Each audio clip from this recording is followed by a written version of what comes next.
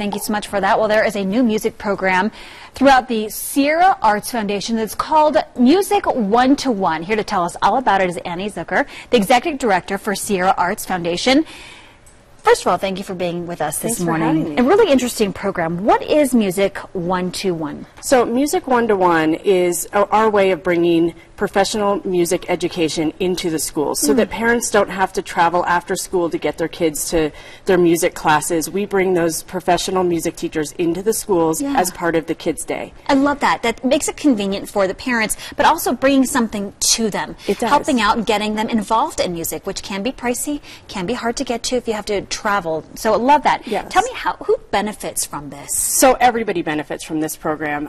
It is lower cost. It's about half the price of a professional music lesson if you were to take your kid outside. So the parents benefit because they get to get their kids into professional music lessons for cheaper.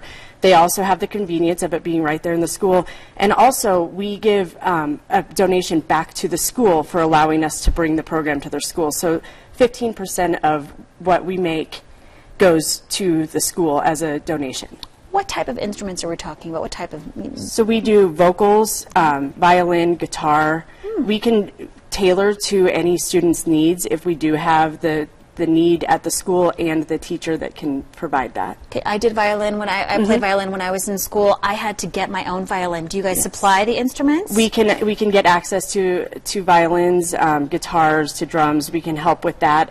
We're also, if anybody's looking to donate things that are around their house, they can bring them into us and we can give you the tax donation letter and we can get the kids their instruments for a lot cheaper. A big cost of it, right? It's not just the lesson, it's also the instrument. What other educational programs does Sierra Arts facilitate, help out with? So we have our music, Music One-to-One, we have arts and education, we have arts integration, which is for some of the at-risk schools, and we also have a program with the Kennedy Center, the Fine Arts Kennedy Center, and we actually teach teachers how to implement arts into their Common Core curriculum. And so some people are saying, hey, arts, you know, I want to make sure my kid knows math and science and literature and all this.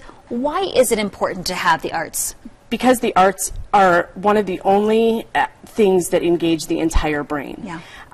There's actually research that shows that kids that engage in arts curriculum have 40% higher test scores in their Common Core curriculum too, just after 7 months of arts education. Incredible. And if people would like to get more information, how can they do that? They can go on our website, sierraarts.org, or give us a call, 329-2787. Great program. Thank you so much for being on with us this morning to explain all that. Love that.